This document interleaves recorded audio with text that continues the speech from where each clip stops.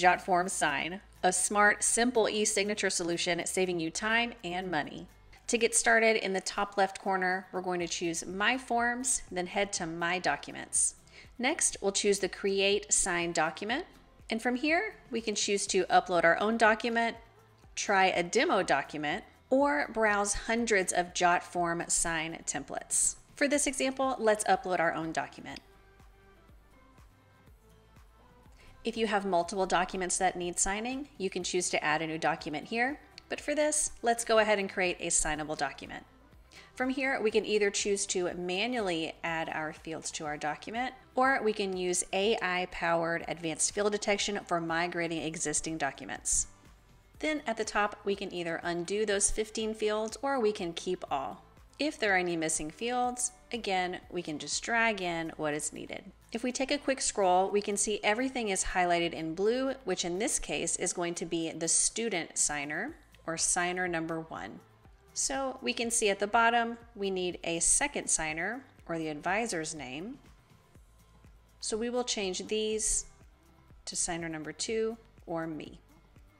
We can also click the gear for the properties to edit any of the general settings, options, limits, or advanced settings.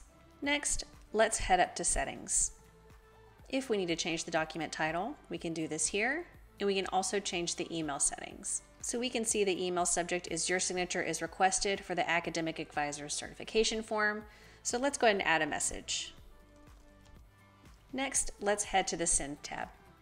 Here is where we can manage our signers. Signer 1 for us was the student.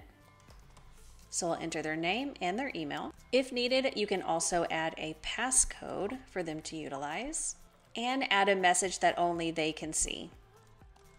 As of right now, if we hit Send to Sign, both parties will receive the document to sign at the same time. If we want to set up a signing order, all we need to do is click this right here. This means that the student will receive it first, and once it's been signed, the next person in line will get it to verify. If we need to change the order, all we need to do is click on the dots on the left-hand side and move. If we head to the Options tab, we can send automatic reminder emails. We can choose every day, every 2 days, all the way to 7 days. We'll go ahead and choose every 2 days.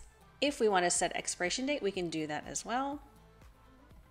If we don't want to allow the signer to delegate to another signer, we can turn this one off. And if we need to add any CCs, we can do that here. Before we send, let's head up to preview this document. If we scroll down to the bottom, we can see all parties right here. But in the top left-hand corner, if we would like to change the roles and just view a specific signers, we can do that as well.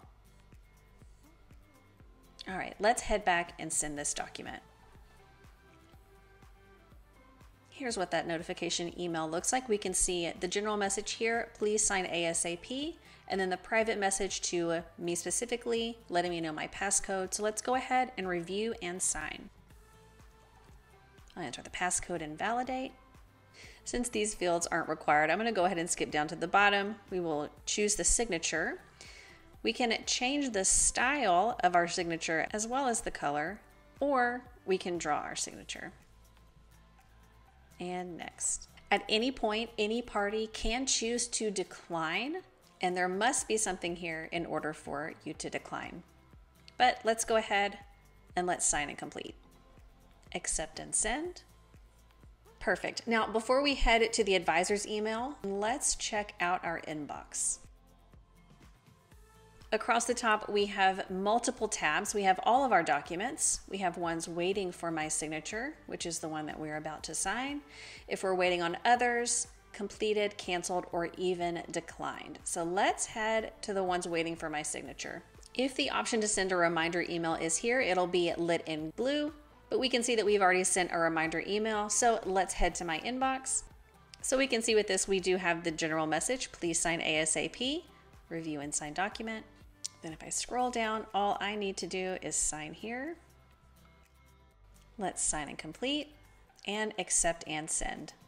Now back in my inbox, we can see that I no longer have any documents waiting for my signature, but we can come over to completed and we can see it here. We can also scroll down to the subsequent pages and see the audit trail. We can also download the signed documents And we can also come up to the sign inbox up here and jump over to My Tables. Your signature collection can now be automated within your forms, and it's fully integrated with the PDF editor for document generation, Jotform approvals for approval workflows, and Jotform tables for project management. And it's as simple as that. If you have any questions about Jotform Sign, let us know, and we'll see you next time.